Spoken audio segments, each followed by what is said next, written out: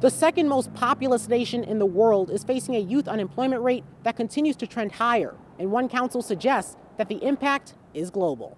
China's youth unemployment rate, which includes ages 16 to 24, hit a record 21.3% in June, according to the Council on Foreign Relations. The council pins the blame on the country's push for students to enter into colleges and universities, leaving many service jobs unfilled and undesired. The council added that when exports from China fell in August, that was the fourth month in a row they did. It is a problem in addition to the fact the country's future is reliant on the next generation, but is likely sowing discontent within it.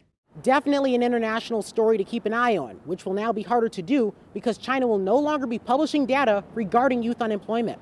Reporting in Toledo, I'm Jaden Jefferson.